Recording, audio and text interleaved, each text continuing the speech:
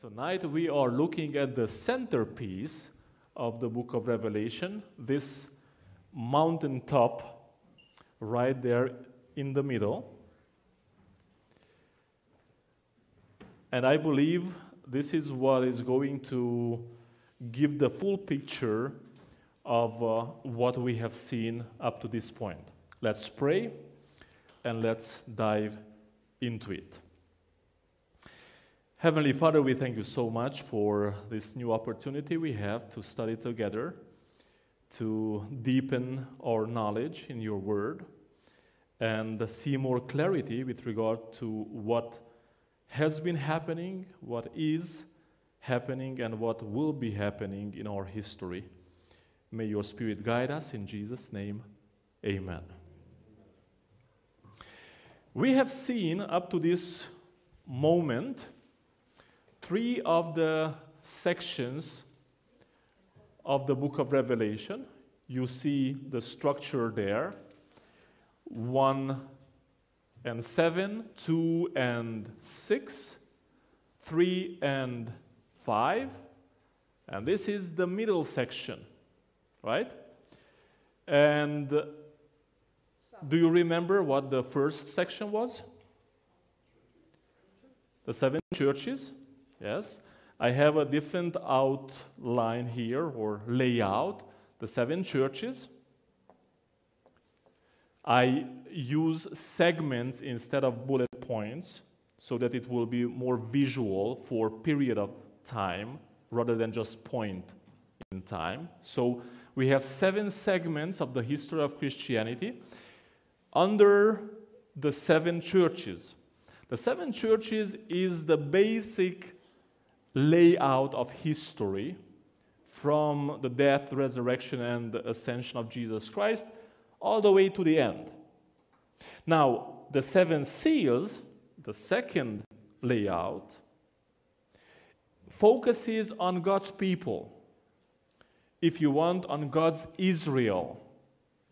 Israel means the one that fights or battles for God, or the one that wins with God. And when I say Israel, I'm not speaking about an ethnic Israel. I'm speaking about Israel as it appears in chapter 7, those that will be victorious and they appear in front of the throne in heaven.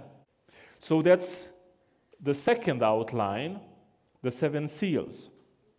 And then we have the 7 trumpets, where the focus is not Israel, God's people, it's the enemy of God's people. So this is history in general. This is the history of God's people from victory, from the victory of Christ to the final victory. And this is the history of the enemies of God's people. I also want to emphasize a segment we saw last time. You remember there is this 42 months or 1,260 days, or times and half of time, or 3.5 years. So those are 3 ways of designating the same historical period. I put it there because it will help us to identify some elements in tonight's segment. Now, going back here, you see right at the top here, there is this yellowish triangle and with a green triangle on the top. And there's a meaning for that. What is interesting in this segment is that history is being told in this chiastic structure in a certain way that points to the highest point in the history of God's people, and that is happening right on top here. And I have a layout of this section here in this bigger triangle. where I show what is happening practically in chapters 12, 13, and 14. Chapter 12 is the beginning of the conflict. Chapter 14, the final part, is the end of the conflict between good and evil.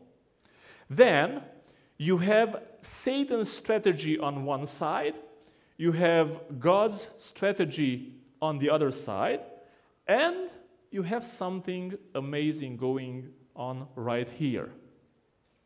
And this is, as I said, the culmination of the story of the book of Revelation. So we are going to start here, down here, going up. We are going to reach this part here, and then going back down. Okay? That's the structure. Let the story start then. The introductory vision, because you know there is always an introductory vision. Each segment out of the 7 has an introductory vision. Do you remember what is specific of the introductory visions? There's something specific. What? It always starts where? In the sanctuary. Do you remember where the 7 churches started? Where? Among the candlesticks, that is, in the... Correct. Do you remember where the seals started? It started in front of the throne, and the good question is, where is the throne? It's in the most holy place. And the reason why is because here is the enthronement of Jesus Christ, or the moment when Jesus Christ's victory on earth is ratified and he sits on the throne. So that's why the throne room is in view. Where did this part start? The 7 trumpets. Well, it was in between the courtyard, because one altar was in the courtyard and the other one was in the first section, which is the holy. Okay? We also saw that some of the biblical festivals are in view. What was the festival that was in view here at the 7 churches? Passover or Pesach, right? Then we had Pentecost in the 7 seals. What is the festival in view in the 7 trumpets? Is the trumpets, Rosh Hashanah, but also the Tamid, the daily service, because the trumpets were used in the daily service throughout the year as well. If this is the order, Passover, Pentecost, trumpets, what's next in the order of the biblical festivals? So you have Passover, Pentecost, trumpets. Tents is later. There is one in between tents and trumpets. Which one is that? Which one? Oh, no. What is the festival? That's it. That's it. Yom Kippur. So see how the order is respected? It's exactly the biblical order of festivals throughout the year. Okay? So it's Yom Kippur. So here you have Passover, Pentecost, trumpets, Yom Kippur, and what you mentioned, the Sukkot, the booths, are the final festival, and it appears later on in the book of Revelation. So we would expect this to happen. Let's see if it does happen indeed. Revelation 11, verse 19. Then the temple of God was open in heaven, and the ark of his covenant was seen in his temple. Where was the ark of the covenant? Most holy place. What was the festival that had to do with the most holy place? Yom Kippur. the Day of Atonement. That was the only festival that focused on the section of the sanctuary where the Ark of the Covenant was, in the temple. And there were lightnings, noises, thunderings, and earthquake, and great hail. Now, this is something very interesting because, again, the structure, the overall structure is this, right? And we have Passover, Pentecost, trumpets, and it's right here where Yom Kippur is. And then we are going downwards, and Sukkot, or the booths, will be all the way down here. I believe there is a significance to the fact that Yom Kippur appears right at the summit, right at the centerpiece of the book of Revelation. So, to the story. After he sees the temple being open and the Ark of the Covenant is shown, a great sign appeared in heaven, a woman clothed with the sun, with the moon under her feet, and on her head a garland of 12 stars. This is a pretty shiny woman, isn't it? Men, do you know when a woman is the shiniest? Okay, do you think this woman is pregnant? Okay, let's read on. Then, being with child, obviously, she is, she cried out in labor, so she's in labor already, and in pain, the Greek says tormented, to give birth. Now, when somebody is in that situation, that is difficult enough, isn't it? But it doesn't stop there. To make it worse, and another sign appeared in heaven. Behold, a great fiery red dragon, having 7 heads and 10 horns, and 7 diadems on his heads. Okay, so you have a woman in labor and a dragon. What does the dragon want? His tail drew or dragged, I like dragged because dragon and dragged go together. His tail dragged a third of the stars of heaven. See, this is the 1/3 that belongs to the devil. And threw them to the earth. So this is the first mentioning of the fact that 1/3 of the stars, I don't have time to explain, but stars in the Bible signify angels in some context. They are thrown to the earth, and the dragon stood before the woman who was ready to give birth to what? To devour her child as soon as it was born. So this is something cruel going on there. She bore a male child who was to rule all nations with a rod of iron, and this is a quote from the book of Psalms, chapter 2. And her child was caught up to God and his throne. Who's the child?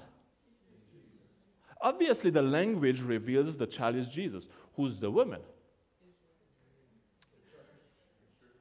The church.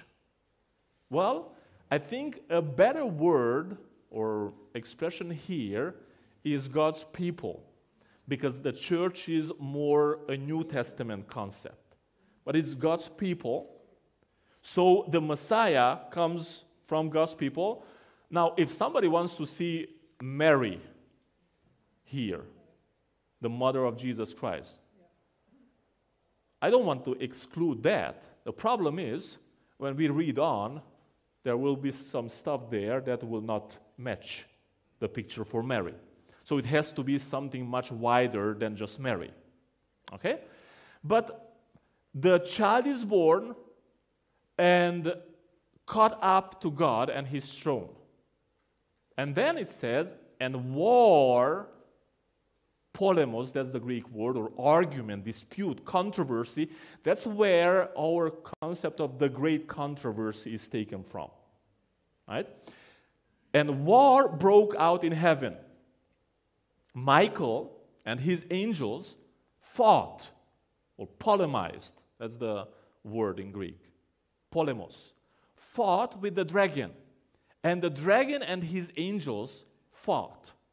But they did not prevail, or they were not strong enough, nor was a place found for them in heaven any longer.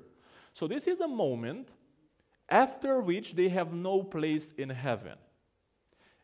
This happens at the cross. Because after the cross, it seems that they have no access back to heaven. Satan and his angels. Before the cross, there is some sort of entrance that you can see, for instance, in the book of Job, where the dragon, the devil, Satan, masquerades as representative of planet Earth. After the cross, that changes. So this is now the second moment in the book of Revelation, chapter 12, when they are cast down. First, in chapter 12, verse 2, when the dragon drags them, they are thrown down, but it seems that their access is not totally barred when it comes to heaven. After the cross, and there are Bible verses for that, the situation changes, and they have no access back to heaven. So the great dragon was cast out, that serpent of old, and we have the identification of the devil here, right? Called the devil and Satan, who deceives the whole world. He was cast to the earth, and his angels were cast out with him. So this is a final cast out. I'm jumping a few verses. Verse 13 says, "Now when the dragon saw that he had been cast to the earth, he persecuted the woman who gave birth to the male child." Okay, so what is the picture? The woman is giving birth. The dragon wants the baby. He can't have the baby. The baby goes back to the father. And then you see that segment of the war, the big controversy between Michael, which is Jesus Christ, and the dragon. And as a result of that battle, they are cast out. Now that they are cast out, or cast down, when the dragon saw that he had been cast to the earth, he persecuted whom? He can't do anything wrong to the baby, or to the child, to Jesus Christ. He goes after the woman. Who's the woman? So here now we can see it's not Mary, because there are things happening to the woman that are much bigger than Mary, right? He persecuted the woman who gave birth to the male child, but the woman was given 2 wings of a great eagle, that she might fly into the wilderness, to her place. A better translation is to the place prepared for her in the wilderness. So the dragon wants to get the woman now. She receives wings. She flies into the wilderness. And that's a very interesting imagery, because you know the woman was in the wilderness in the Old Testament, right? And God took care of the woman in the wilderness. At one point, God even says, "I brought you to me in the wilderness." So the wilderness is a place prepared for the woman, where she is nourished for a time, times, and half a time from the presence of the serpent. Now you can see why I put this period of time here. Because that time, times, and half of time is this segment here. We've seen it last time as well. Okay? So, practically, at this time, we are already here with the progression of history. Then, the serpent spewed water out of his mouth like a flood after the woman, that he might cause her to be carried away by the flood. This is another very interesting imagery, when the flood goes after the woman. So the serpent spewed water out of his mouth like a flood after the woman, that he might cause her to be carried away by the flood. Is she carried away by the flood? No, because she is where? In the wilderness. And what kind of place is that? That is the place prepared by God for her. And what happens? The earth had the woman, and the earth opened its mouth and swallowed up the flood, which the dragon had spewed out of his mouth. So, even if you don't explain the symbols, the story is captivating, right? The dragon is going after the woman. He can get her because God intervenes, and the flood is swallowed up.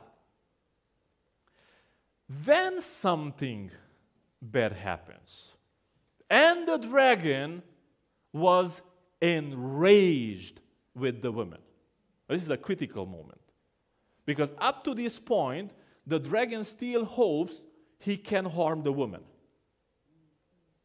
There is a moment somewhere here, I don't know exactly where, but I know somewhere here, after all this time, because it started even before the cross. If this is the cross, this whole story started before the cross, and it came, and we are now here. The dragon hasn't been able to destroy the woman, but now something specific is highlighted about the dragon. What is highlighted? The dragon is enraged. And he went to make war with whom? You would expect with the woman. Problem is, something happened to the woman in the wilderness. Because the dragon is not going after the woman here. The dragon is going only after the rest, or the remnant. That's the word remnant there. After the remnant of her offspring. What happened to the woman? Where's the woman? Why is the woman taken out from this picture? Riding on the scarlet beast. Something happened in the wilderness to the woman. Because interestingly, in the Bible, the woman, faithful or unfaithful, is a symbol of God's people. Faithful woman is God's faithful people. Unfaithful people, or harlot in biblical language, is God's unfaithful people, or those that were God's people at one point, but then they abandoned God. And indeed, later on, you will see next time, the woman that we left in the wilderness, she had all the conditions of life ensured by God Himself, and yet something happens to her. Because later on, when we pick her up again, the woman is not the bride of the Lamb. She is the lover of the dragon. Only a remnant is now in view. The dragon is still enraged with the woman, although the woman now is riding the beast. The beast being an ally of the dragon. But even with this love affair of the woman with the beast, the dragon is still enraged with the woman, and that's why he goes after the rest or the remnant of her offspring. Who are they? And this is the famous verse that I'm sure you know. those who keep the commandments of God and have the testimony of Jesus Christ. These are only a remnant of the woman. The woman, by and large, is riding the beast. So now we are moving up. We started here, the beginning of the conflict, and now we see Satan's strategy. So the dragon is enraged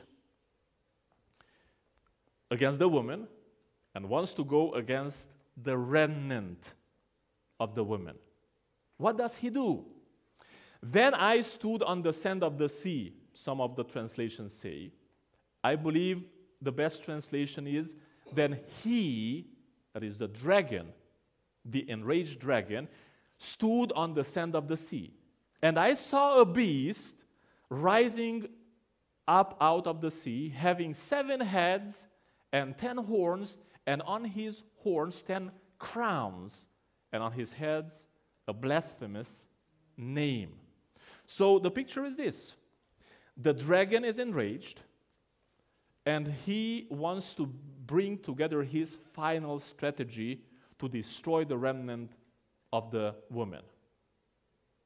And he's looking for an ally.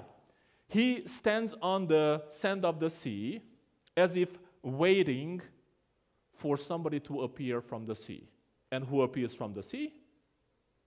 The beast. Now the beast, which I saw, was like a leopard, bear, lion. You know, these also appear in the book of Daniel. The dragon gave him his power, his throne, and great authority. Do you know about anybody else in the Bible giving power, throne, and authority to somebody else? God the Father giving it to Jesus Christ.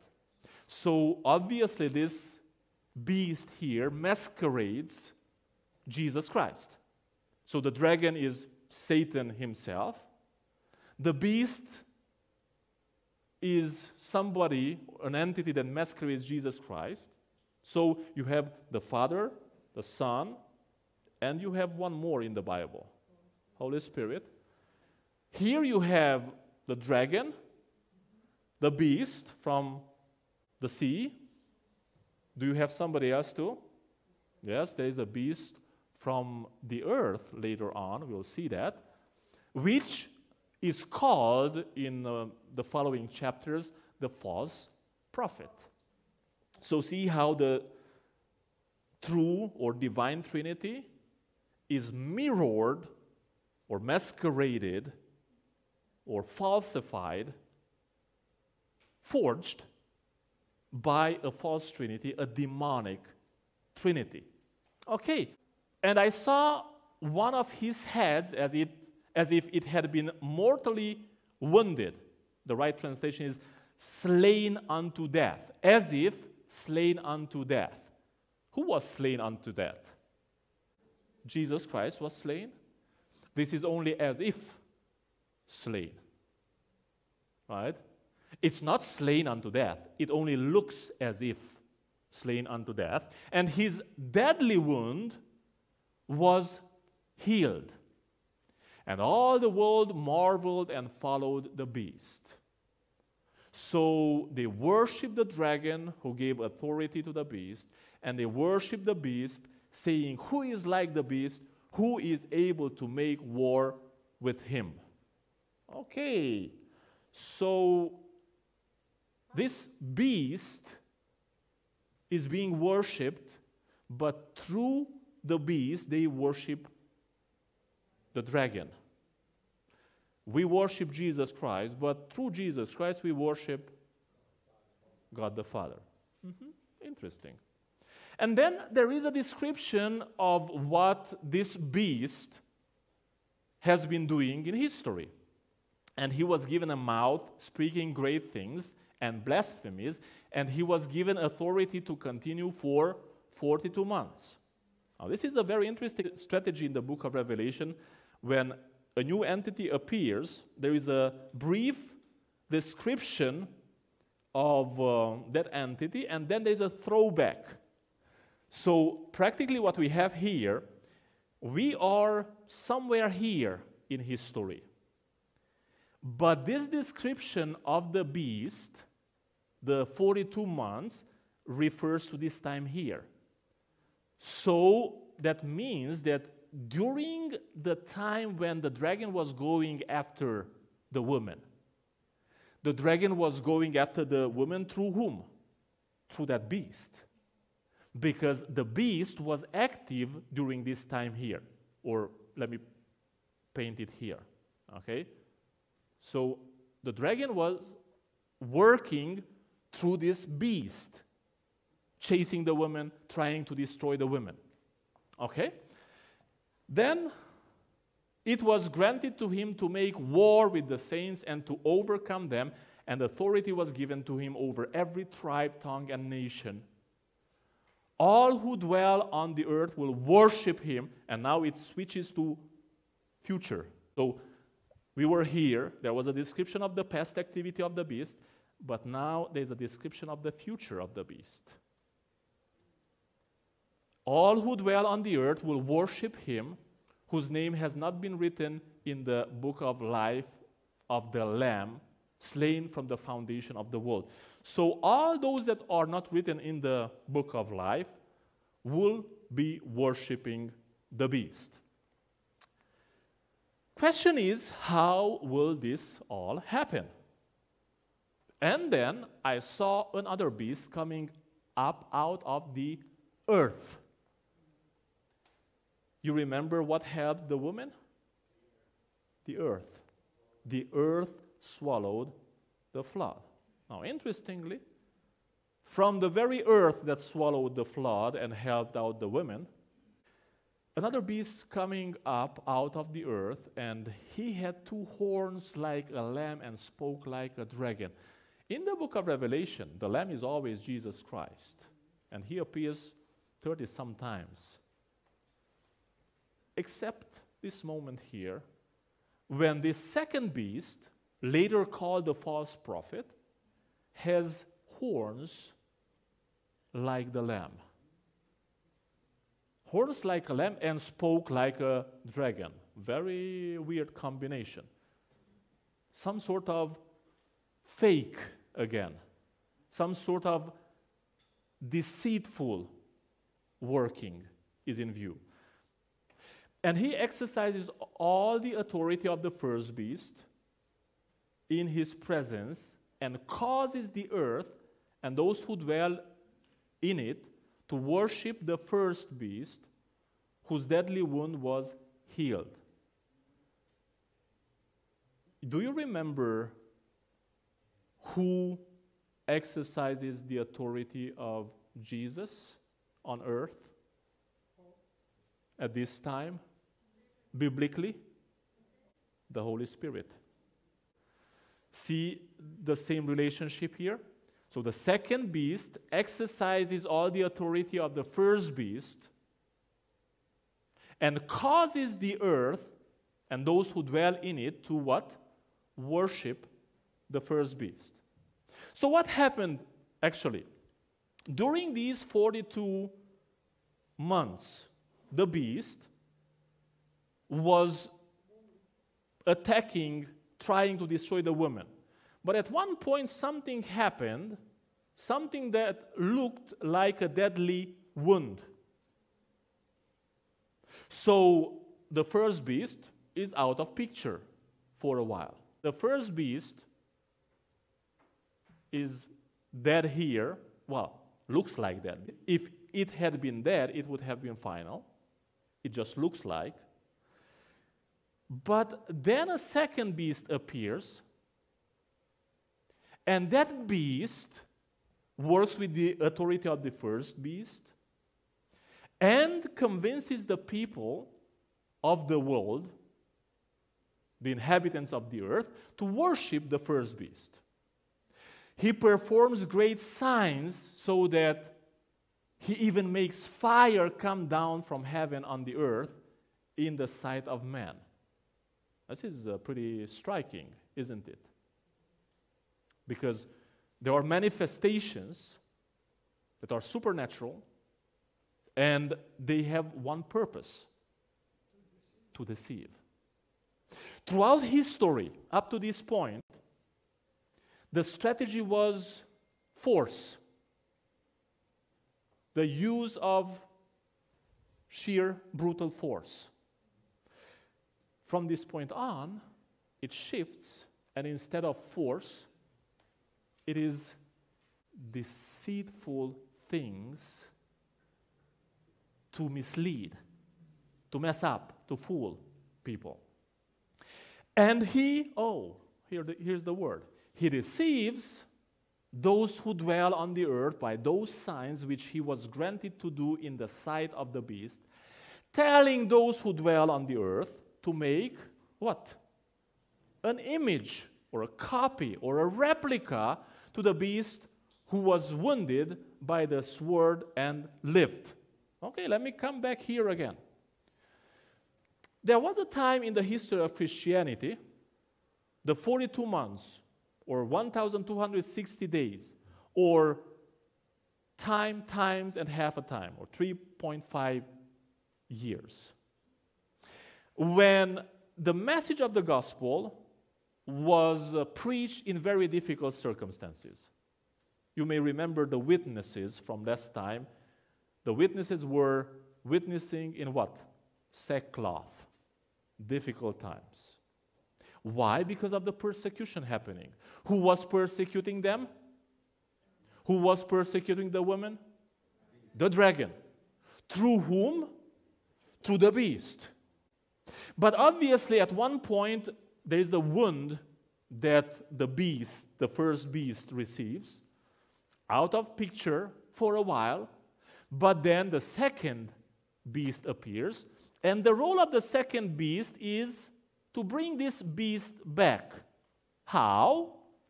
Convincing the inhabitants of the world to create a replica, a picture of this beast.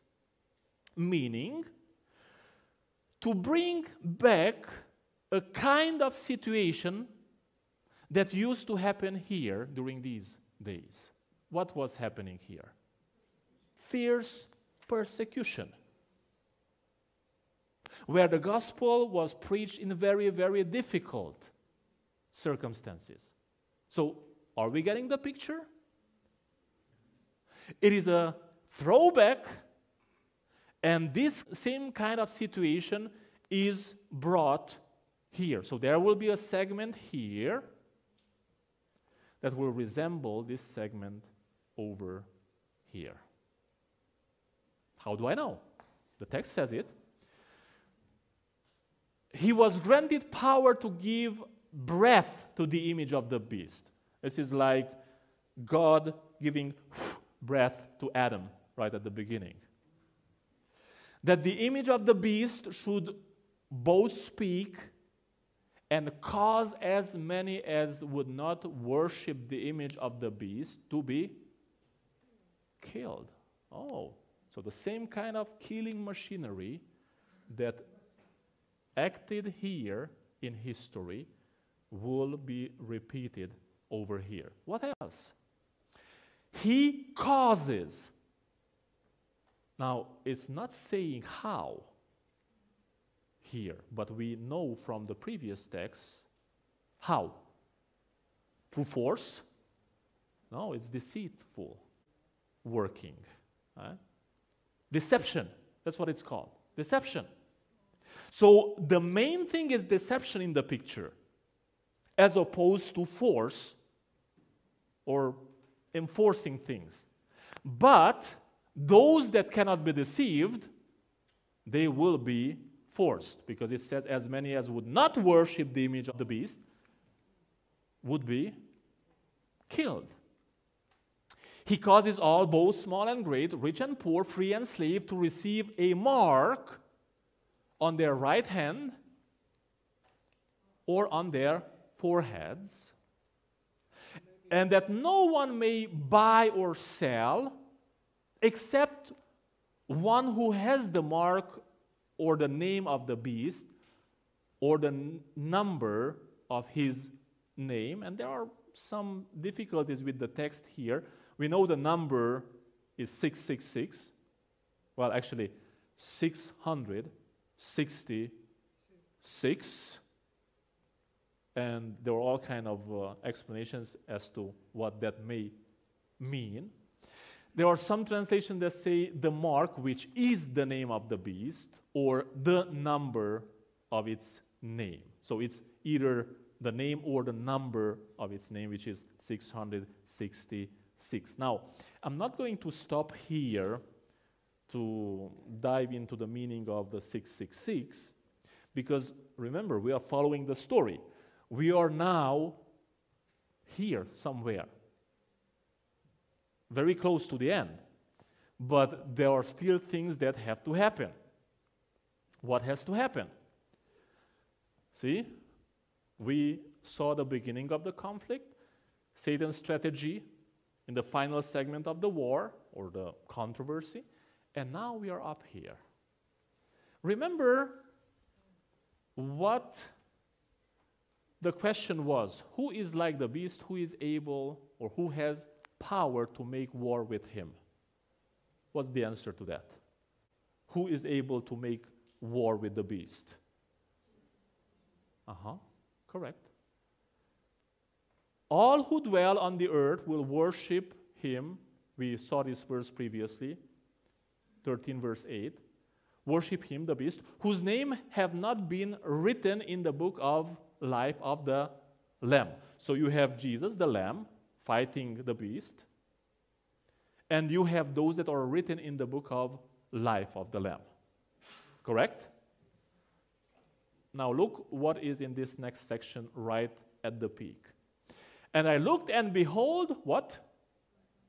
A lamb standing on Mount Zion.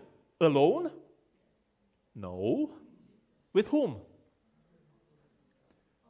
With the 144,000, having his name and his father's name written on their foreheads. See? In opposition to those that have the mark of the beast on hand or forehead, these have his father's name written on their foreheads.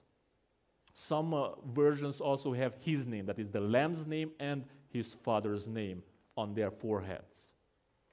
Okay, so somebody is able to overcome the beast. The Lamb is stronger than the beast.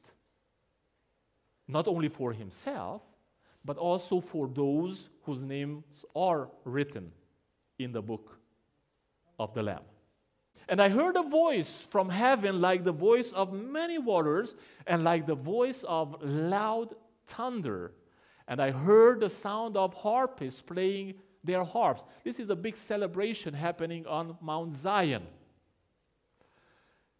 They sang as it were a new song before the throne, before the four living creatures and the elders, and no one could learn that song except the 144,000 who were redeemed from the earth. So they have that big celebration, and these are the ones who were not defiled with women, for they are virgins. These are the ones who follow the Lamb wherever he goes. These were redeemed from among men, being first fruits to God and to the Lamb. Somebody may ask, okay, so all these are men because they didn't defile themselves with women, and they are virgins, male virgins, that is. What is this imagery?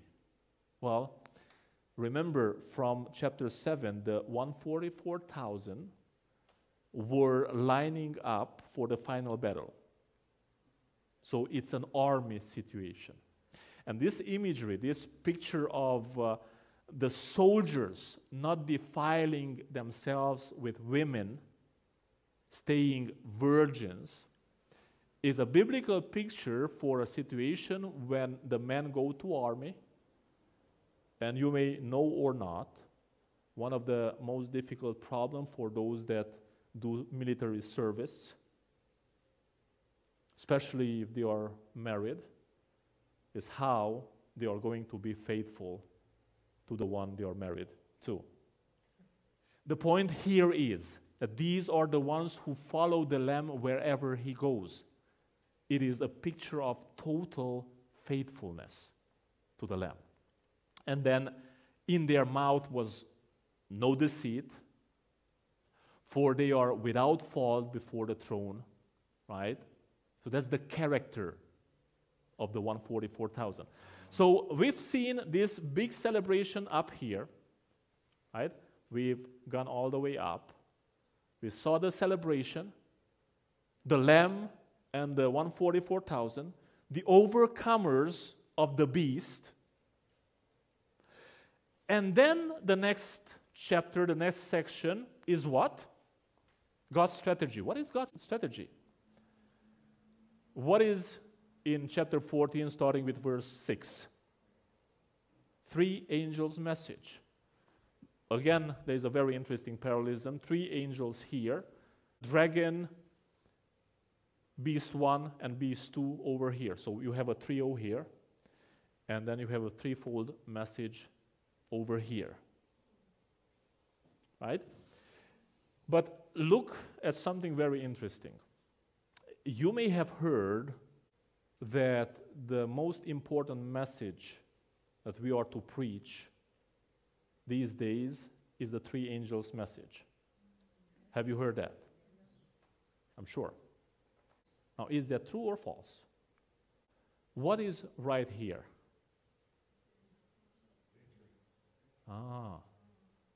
So what is the most important message? And what is the 3 angels' message about? Let's look. Then I saw another angel flying in the midst of heaven, having the what? What is the everlasting gospel? Isn't the everlasting gospel exactly what happens here? The good news of salvation through the Lamb, the celebration on Mount Zion. Right? So, in other words, we go all the way up to the mountaintop, and when we witness the celebration of victory of the Lamb and of the 144,000, who are those that are faithful to the Lamb, the next picture we see is the 3 angels flying out. And it's like 1, 2, 3 that carry exactly this message. The message of victory through Jesus Christ. The message of the Lamb. That's why it is correct to say that the 3 angels' message is the most important message, because the 3 angels actually carry this message of victory in 3 different aspects. What are those aspects? Then I saw another angel flying in the midst of heaven, having the everlasting gospel to preach to those who dwell on the earth, to every nation, tribe, tongue, and people, saying with a loud voice, "Fear God and give him glory," or glory to him, "for the hour of his judgment has come, and worship him who made heaven and earth, the sea, and springs of waters." Then the second angel comes. Babylon is fallen, that great city, because she has made all nations drink of the wine of the wrath of her fornication. And this Babylon is actually the harlot, the woman we saw in the wilderness. She was still faithful there, but something changes down the road. Then a third angel followed. "If anyone worships the beast and his image and receives his mark on his forehead or on his hand, he himself shall also drink of the wine of the wrath of God, which is poured out full strength," or unmixed. You remember I spoke about justice being mixed with mercy in the previous section, the 7 trumpets, because the 7 trumpets are God's justice manifested against the enemies of God's people, those who persecute God's people. But all these things here, all the manifestations of God's justice, are mixed with mercy. But there is a moment where there is no mercy mixed in it. It's full strength or unmixed into the cup of his indignation. Here is the patience of the saints. Here are those who keep the commandments of God and the faith of Jesus. And then we have this section here, which points out the end of the conflict. See? Beginning of conflict, end of conflict. And what do we have here as the final segment? Then I looked, and behold, a white cloud, and on the cloud sat one like the Son of Man, having on his head a golden crown, and in his hand a sharp sickle. What is he going to do? And another angel came out of the temple, crying with a loud voice to him who sat on the cloud, "Thrust in your sickle and reap, for the time has come for you to reap, for the harvest of the earth is ripe." So he who sat on the cloud thrust in his sickle on the earth, and the earth was reaped. And this is the harvest of the grains. But there is also another harvest. What harvest? Then another angel came out of the temple, which is in heaven, he also having a sharp sickle. See, so there's two harvests. The first harvest is the harvest of the grains. The second harvest, another angel came out from the altar who had power over fire, and he cried with a loud cry to him who had the sharp sickle, saying, "Thrust in your sharp sickle and gather the cluster of the vine of the earth, for her grapes are fully ripe." So the angel thrust his sickle into the earth and gathered the vine of the earth and threw it into the great winepress of the wrath of God. So question, which harvest is which? Because one is the harvest of the faithful, the other one is the harvest of the evil, of the wicked. Which one is which? The grains, obviously, is the harvest of the faithful, right? And the vine, because of the wine press, this is clearly a picture of judgment, a judgment of the wrath, full strength being poured out. It's the 7, plagues, because you had the 7 trumpets, but here in the final section you will have the 7 plagues. Okay? So obviously this picture here of the winepress is the harvest of the wicked. With this, we practically have taken a look at all this section. I believe it's remarkable, it's amazing that right here at the top you have that celebration of the Lamb and the 144,000, showing as a culmination of everything that indeed victory belongs to Jesus. And not only to him, because he gives victory to those that are faithful to him as well. So we've seen the history from before the cross, because the birth of Jesus was in view, and through the woman, in a sense, the Old Testament people of God, Israel, was also in view. Then we have gone through the same 7-stage history, but presented differently, but the focus is here in this section when the beast that was wounded, that only looked like or as if it were wounded, mortally wounded, that is, and then it's brought back by the second beast. And I would like to conclude this section, the presentation, pointing out what is actually happening with the beasts. I need you, Michael, please come and help me. And then I will need you, Jaime, as well. But not yet, okay? So here we have somebody that we will call now the beast. He's not, but we'll just, for the sake of illustration, okay?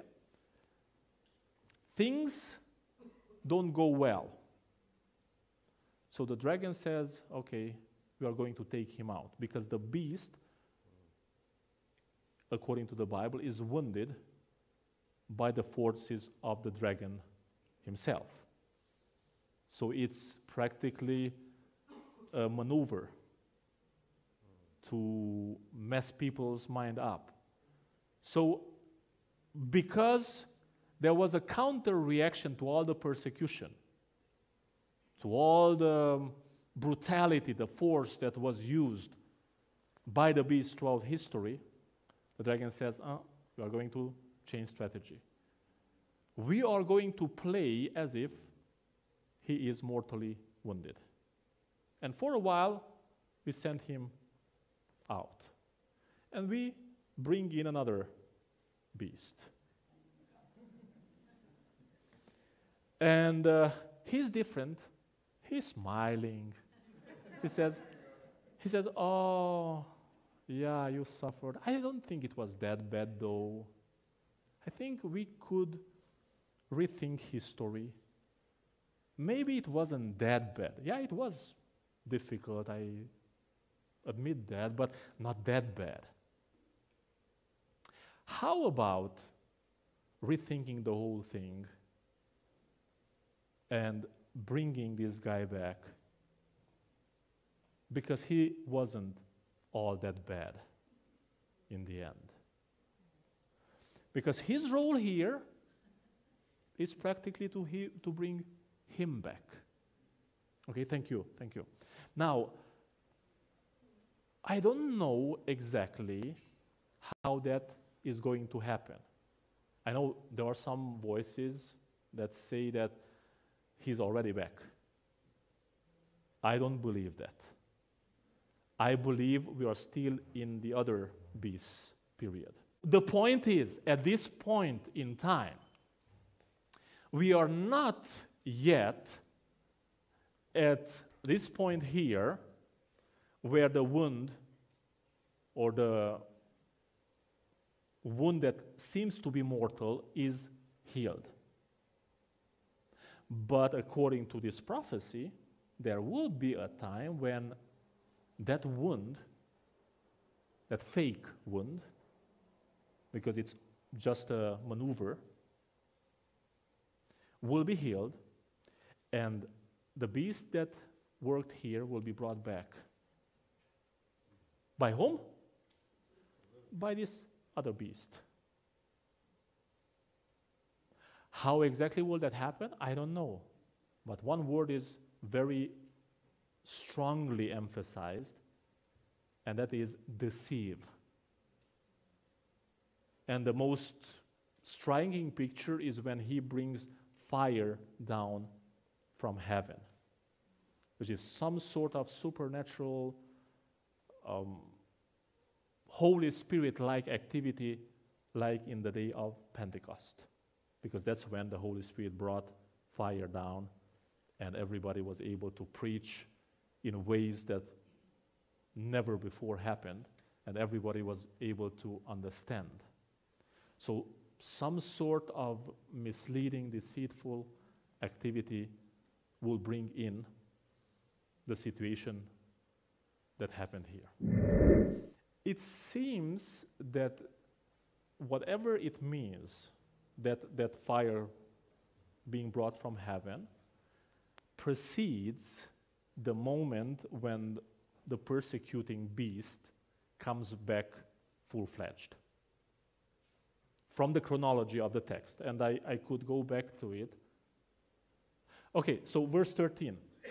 He performs great signs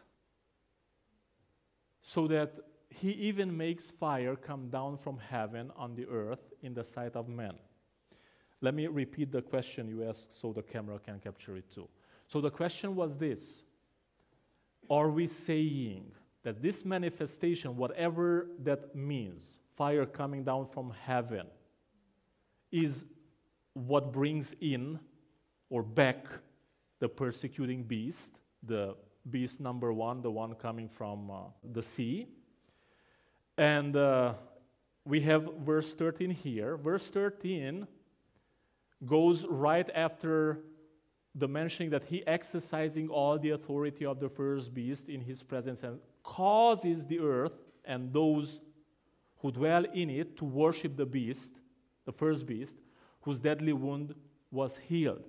This is the first description. Then it goes into details and says, he performs, that is this second beast, performs signs so that he even makes fire come down from heaven on the earth in the sight of man, and he deceives those who dwell on the earth by those signs which he was granted to do in the sight of the beast, telling those who dwell on the earth to make an image or a copy or a replica to the beast who was wounded by the sword and lived. See the chronology?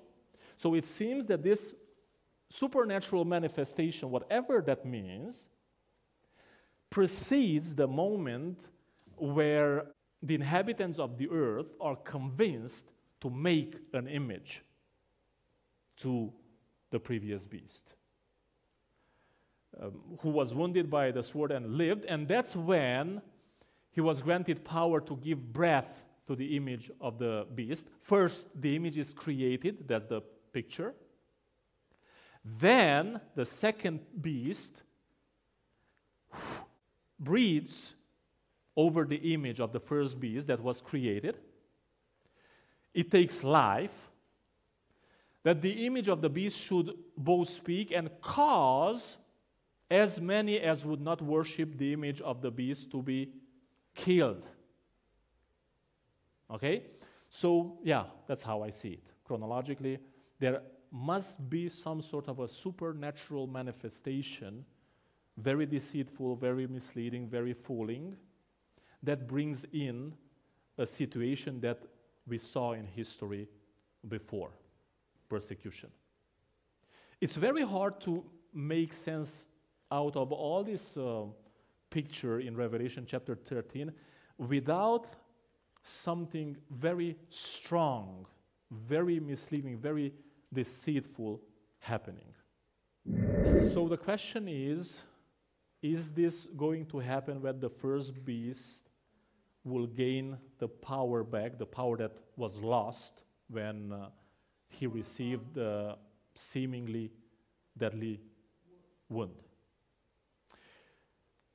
What I have difficulty with, and I've seen other interpreters struggle with the same, is to say whether the first beast will be brought back as it was, plus an image of it that is much bigger than the first beast, or the coming back of the first beast is only manifested in the image, in the replica that is created by the second beast for the first beast.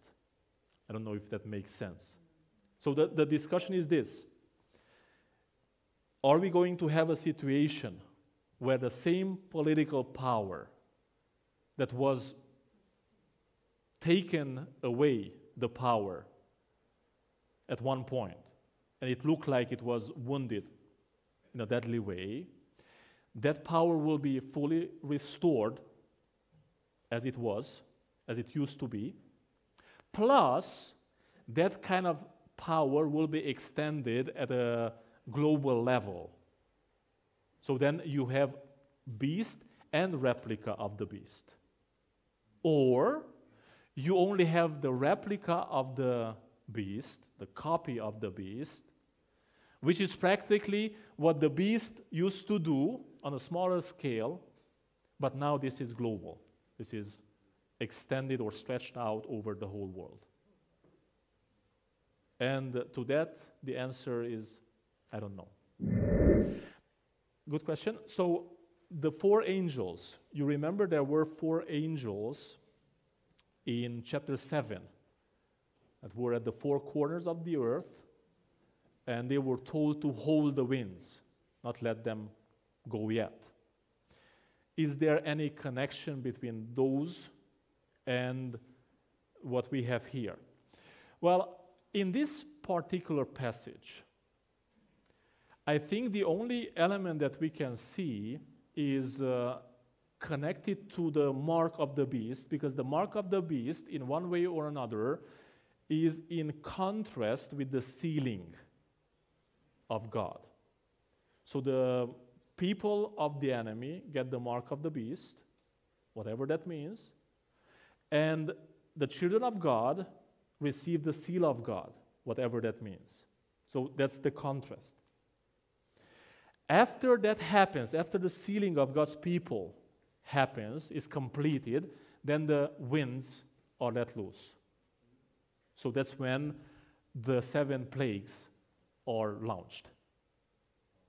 So that's how I see the connection with this segment. So, again, probation.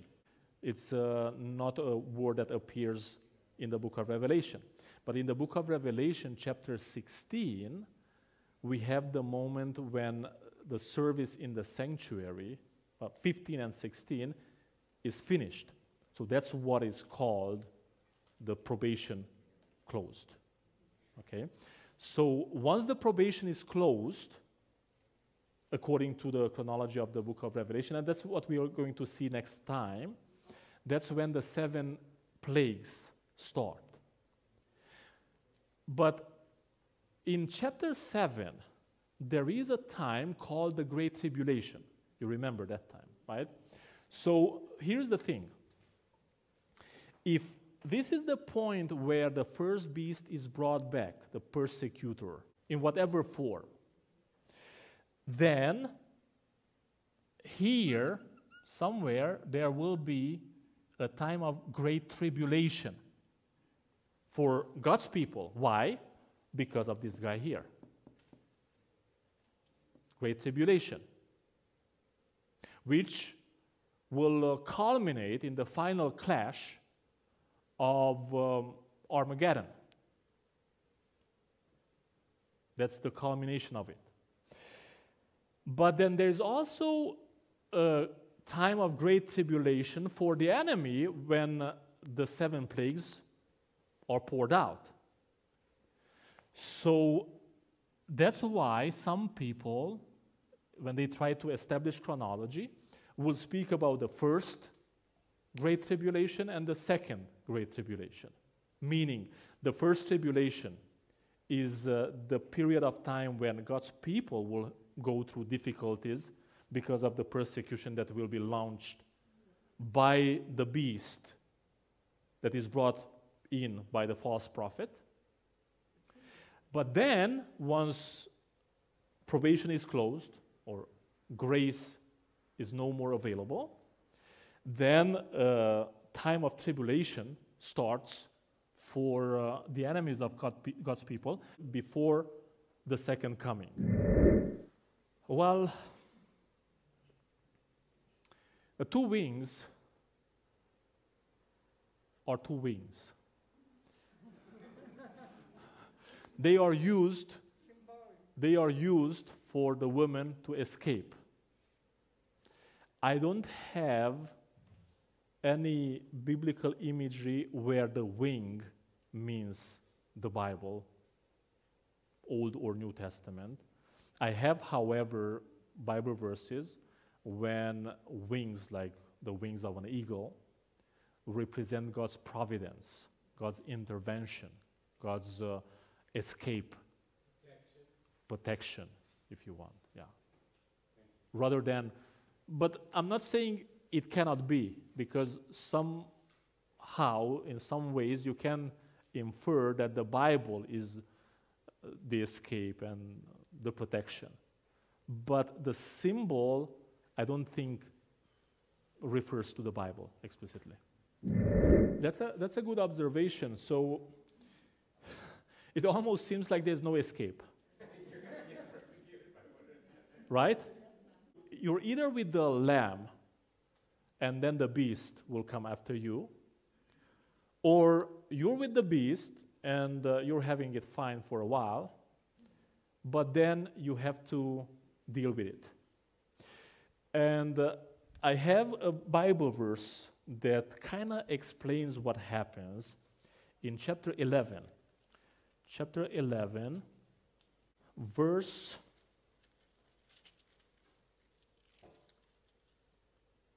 18. This is what it says. The nations were angry. The nations were angry. And your wrath or anger has come. In other words, God's wrath or God's anger is a response to somebody else's anger. The dragon is angry, the nations are angry. So what God does in the final retribution part, it is an answer to anger. And then it goes on, and this is what it says, and the time of the dead, that they should be judged, and that you should reward your servants, the prophets and the saints, and those who fear your name, small and great, and should destroy those who destroy the earth. In other words, final destruction is a response to destruction. So those that destroyed will be destroyed. I know this is not a very popular kind of teaching, because people have created God after their image in the postmodern society. And we speak about justice, social justice, in all kind of ways. We want justice, but then we want God to finish everything without justice, somehow. See what the contrast is? We are asking for justice, and it's very trendy in today's political realm to speak about justice. What is justice? And then when God finally does justice, then we'll cry out and say, oh, how can he do this? Well, because he's just. And justice or God's wrath is not some sort of a whimsical, emotional, visceral reaction to something. It is his way, his strange way, the Bible calls it, to bring to an end the history of sin, the drama of sin. It cannot be easy. This is a situation like the one that happened today in Texas. The guy enters and shoots around, and then you will think, okay, so should we take him out? Should we let him just do what he wants to do? See what the problem is? So if we have a problem with divine justice, or the manifestation of God's indignation, or the manifestation of God's wrath, it is like telling God, you know what? Let them shoot one another. Don't worry about them. You can't do that. Not even our normal life can function like that. Situations in our life show, and the one that happened today in Texas proved it again, that there are times when it would be best, humanly speaking, if when the guy enters that room, before he starts shooting, somebody shoots him. That's how we would have done justice. So then, is it a problem for God to do a final justice? If that's how we naturally think. See the dilemma? So I believe, yes, it can feel scary that there's no escape. No, there is escape. Because those that are with the Lamb, they are going through the Great Tribulation, but all those that enter the Great Tribulation also come out of the Great Tribulation. And that's the picture in chapter 7. Nobody is lost in the Great Tribulation. That's why the sealing happens prior. The sealing means that once you are sealed, you're safe. Yes, you go through the tribulation, but that doesn't mean you are lost in the tribulation. So you are safe through the tribulation, and then the next stage is in front of the throne, receiving the crown of victory. So that's the picture. Whereas for those that are opposed to the Lamb, they have it good and easy for a while, but then when God does the final justice, they are practically taken out. That's a good observation. So somehow the 7 plagues are prefigured in the 10 plagues of Egypt. You know the 10 plagues of Egypt when the people of God was liberated from Egypt, because this is a liberating scene as well here. The difference is that it's 7 plagues, not 10. But the principle is similar. So it's divine interventions leading up to the moment when they are free at last and they can leave. Yeah, that's an excellent way of putting it. The reason why prophecy is given in advance is for you to know the score of the game. So when you see the game happening and it seems that you are losing, you know you're not losing. Because the score is established already. You know what the score is. And that's the role of biblical prophecy in the end. It's not necessarily, and that's why I try to avoid numbers and chronology, very exact orders, because that's not the point. The point is when you see things happening, you say, oh, okay, yeah, makes sense. Let's see what's next. Okay, makes sense. And you know where you are going. You know who wins. You know who's victorious in the end. This question, am I going to be on the right side of history at that time, is a legit question. Why?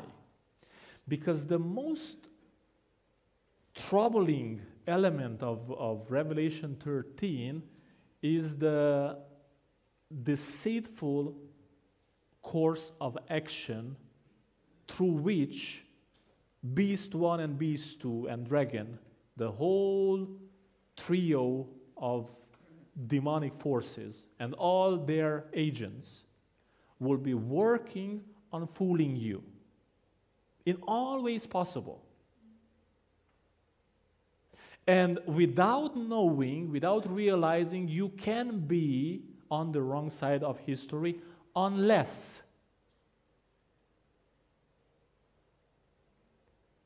and you may think I'm crazy about this. But when you start believing what the Bible says, you will have all kind of problems with all kind of people. Test for me and you will see. But if you don't start believing what the Bible says, you will end up fooled, deceived. That's what the Bible says. That's the whole meaning of end-time prophecy. Not that we start speculating, not that we start doing the craziness of, oh, have you heard, oh, this and that happened. Yeah, it's good to keep an eye on events. And I do that. And you should do that too. And I have responsibility for you with regard to those events. But I don't think it's our responsibility to constantly being speculating and always seeing somebody doing something that is prophetically significant, because not everything happening in this world is prophetically significant. There are things that are prophetically significant and things that are just normal or abnormal course of life. But the question is, do we want to know what is going to happen? Do we want to have that relationship with Jesus Christ? Follow the Lamb wherever he goes, which is a very, very strong and close relationship. And you will see society is heading in a direction where if you believe this, if you believe in the Jesus Christ of this, because there will be all kind of Jesus Christs, the beast himself masquerades Jesus Christ. So this thing, Jesus, it's very popular. All the big preachers preach Jesus, but there's all kind of Jesus that they preach. And there's one more to it. There are Bible passages in the Gospels, Jesus says, that they will beat you in the synagogues. The synagogue is not the police department, if you understand what I'm saying. So when we have the impression it's going to be only a beastly persecution, no, it's a false impression. It is a woman riding a beast. The woman that became a harlot in the desert, and instead of being the faithful bride of the Lamb, became the lover of the beast. So what we are looking at is not only a political persecution, it's a religious political persecution. And let me ask you, if a woman rides a beast, who leads, the woman or the beast? The woman. So then what kind of persecution would it be?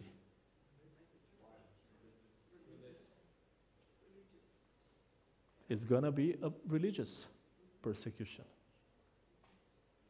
But again, why are we given this? So we know the result of the game.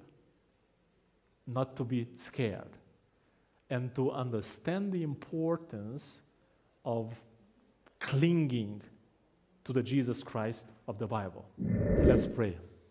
Lord, we thank you so much for your revelation. It's so good to know that victory belongs to Jesus. So good to know that only in him we have safety and security. And in him, there is no way for the enemy to be able to destroy us. May that knowledge, that awareness stay in our hearts. In Jesus' name, through the Holy Spirit. Amen.